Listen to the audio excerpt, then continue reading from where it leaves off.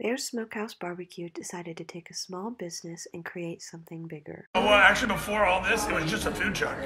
On Saturday, October 15th, Bear's had a grand opening for the new outdoor bar. About a month ago. Yeah? It got put together and soft opened. Bear's new location is on the outskirts of downtown Asheville on Cox Avenue.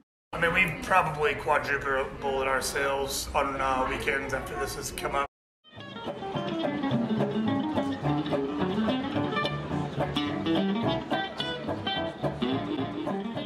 Bear's is known for their Kansas-style barbecue and welcoming environment. I mean, the vibe is good outside. There's fire pits, there's lights, there's music, there's games. The grand opening was carnival-themed, with a band, face painting, acrobats, mimes, a lady on stilts, Bear's specialty drinks, and fire spinners to end the night. It felt like a festival. It felt like a circus.